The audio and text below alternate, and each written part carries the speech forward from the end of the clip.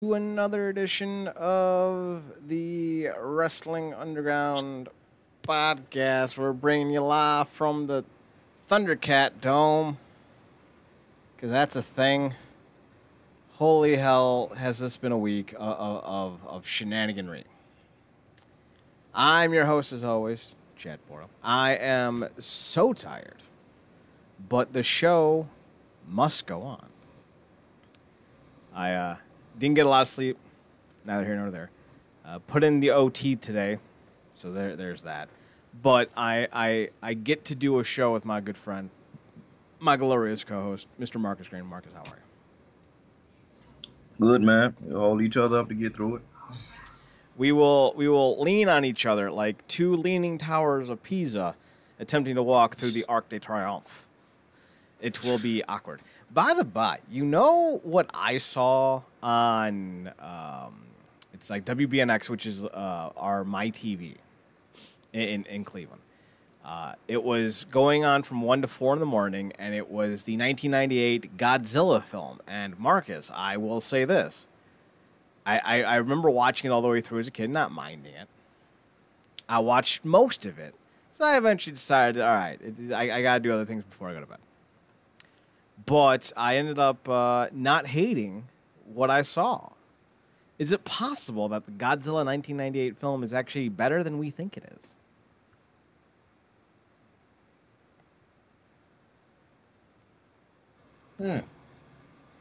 It's going to be a lingering question for some time, I think. I might have to sit down and rewatch it. Because it works. Like, plausibly speaking, like, there's like nothing in this movie that doesn't work.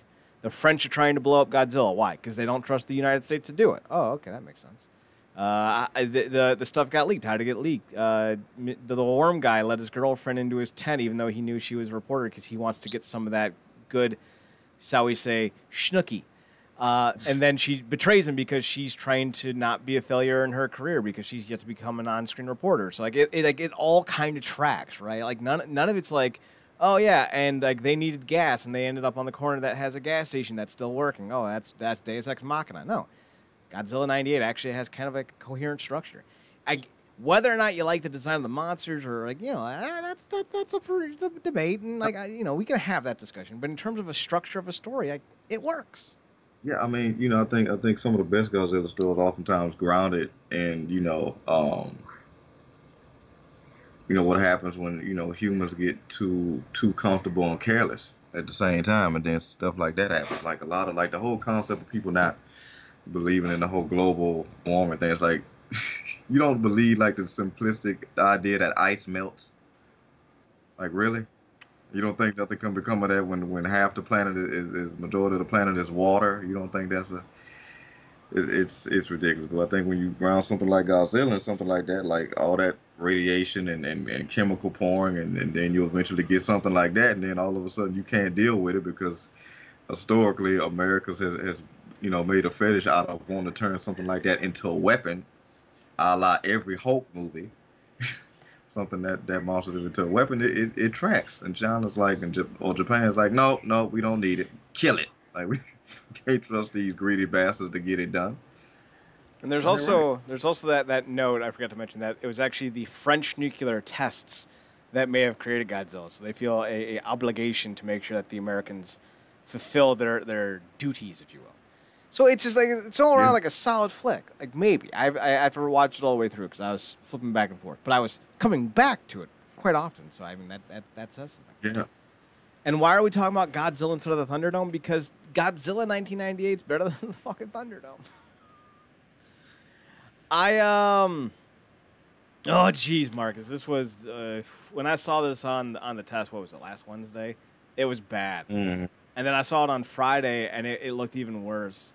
It's just, and like everything that you thought would happen, happened.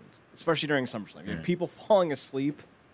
I was half expecting to see Marcus up on there. He has a tendency of falling asleep sometimes while watching this programming. We saw a Chris Benoit photo, which, tactless.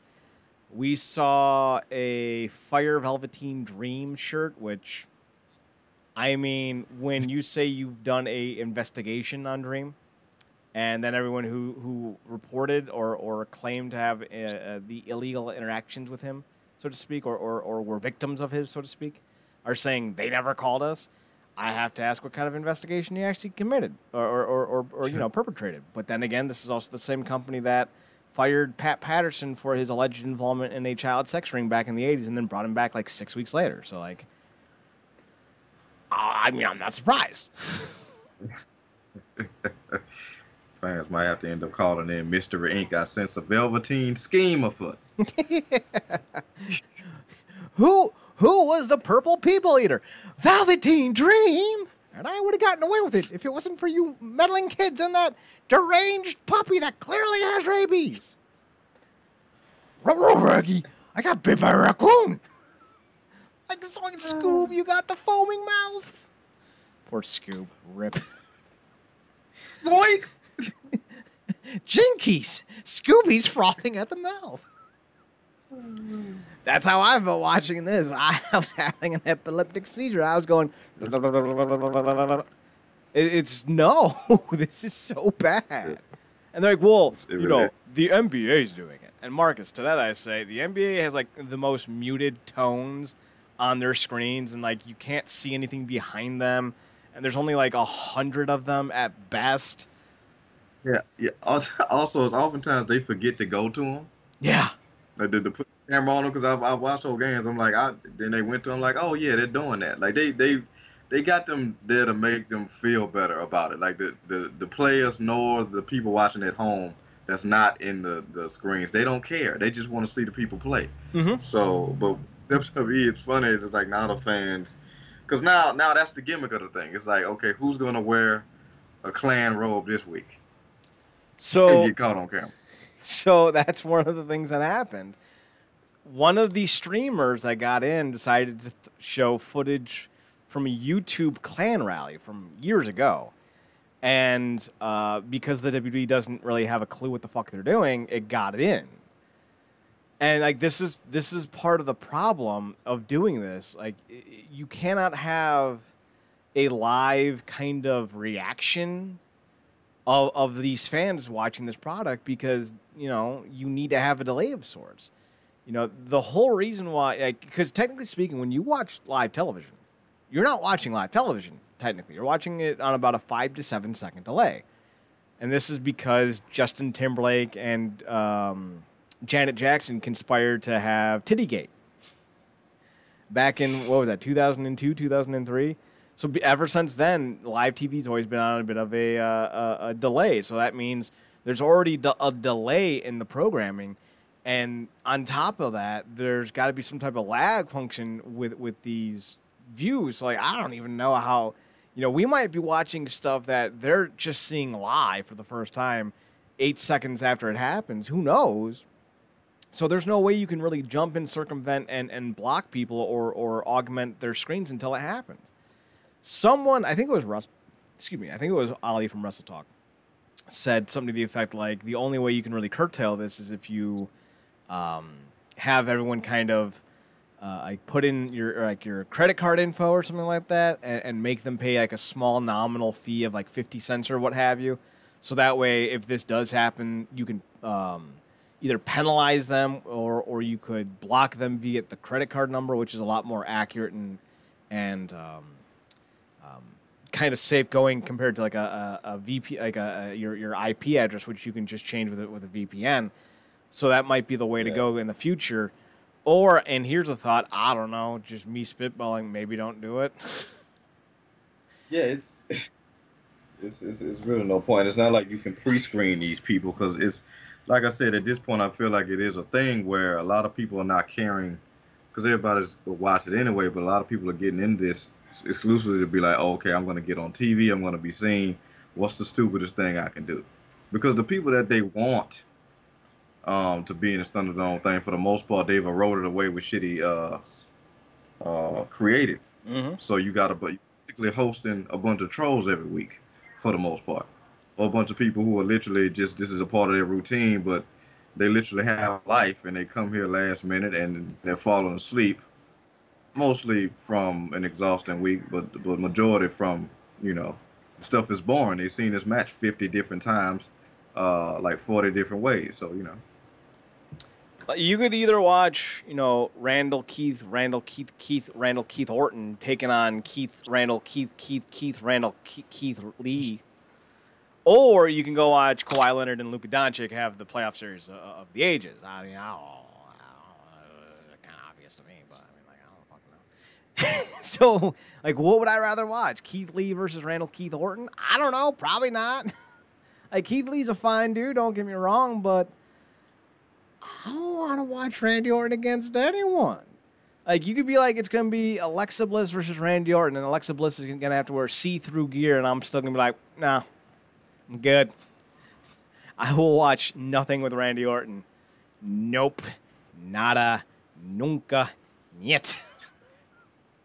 It's just weird because I would imagine, even if some people, like, I would imagine people, even if they put that safeguard in place with the credit card, I know it's a bunch of people like the 50 cent will be worth it for me to get on here and like put this big ass sign and say put Benoit in the Hall of Fame. Like, it's to some people, like, it's worth it to like the show like porn for however long they can get it on screen or something like that. It's worth it to people at this point. Like, people would rather be famous or being trolled than to watch something like I said they can witness anyway. It's all about the concept of being on TV. Then the people who really want to be there, it's like, I'm sorry for you, but it's not.